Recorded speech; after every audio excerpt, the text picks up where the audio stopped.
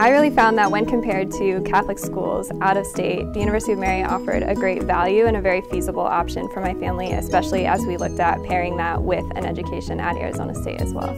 I worked a part-time job through college, and I thought, like, I still was able to pay for my Catholic education. It was really affordable. I still had spending money to get coffee every day. So I think the importance of Catholic education versus the money is, it's worth it, really.